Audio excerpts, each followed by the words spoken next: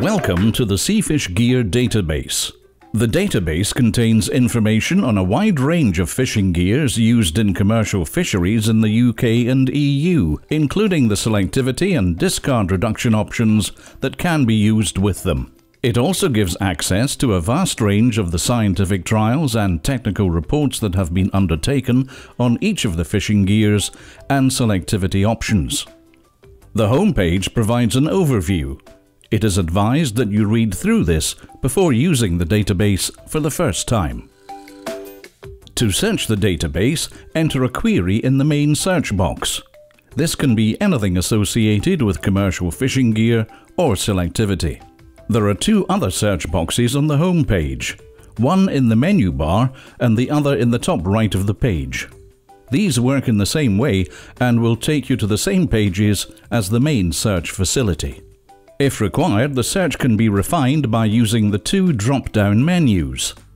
The All Records drop-down menu provides options to search for fishing gears or selective devices only, or both. The All Species drop-down menu provides options to search for gears and selective devices that are relevant to a particular species.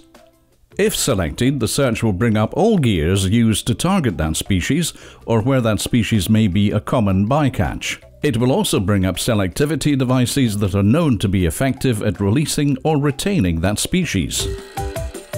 Once the selection is made, click Search Now. The search results are listed below, and you may need to scroll down to see them all. Gears have a white background and selective devices have a blue background. Each entry provides an illustration and a brief description. When you find the gear or selective device that you want to view, click on the View box. A new page opens dedicated to the gear you selected. There is a brief description with an option to read more. This takes you further down the page to a full description of the gear under Other Information.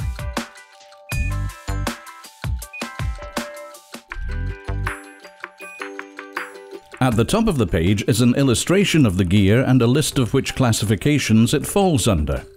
Where relevant, there are also links to similar gears as well as a list of the main target species for this gear. The bycatch section contains information on possible bycatch and lists any selective devices that may be relevant for use with this gear. Clicking on any of selective devices takes you directly to the page containing detailed information on this device. The Environmental Impact section provides some brief comments on the environmental impacts of the gear. This information aligns with the environmental impact scoring methodology in the Seafish Risk Assessment for Sourcing Seafood tool. Once in the Environmental Reports section, there is more information further down the page, including reports which can be downloaded as PDFs, a link to any videos of the gear, and other relevant photos or documents.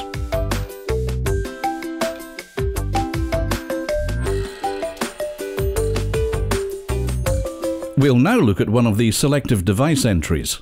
If you want to view a list of all selective devices, use the drop-down filter and choose Selective Devices, and all of them will be listed. You can then scroll to find the required device.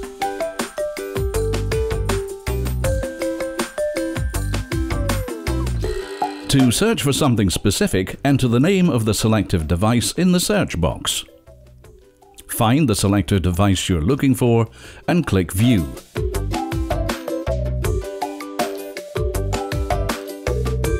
The pages for the selective devices are similar to that for the gears. There is a brief description and the option to read more, which will take you to additional information further down the page. At the top there is an illustration of the device. This is just one example. For most selective devices there will be many different versions, but all with the same principle. The selection type shows whether the fish are selected to be released before actual capture or whether they are caught and then released. The Similar Devices list shows other selective devices that work in the same way. Click on the links to go to those pages. The list of relevant fishing gear shows which gears this device may be used with. Click on any of these links to go to information on that gear. These boxes provide information on how effective the device is at releasing certain species and retaining certain species.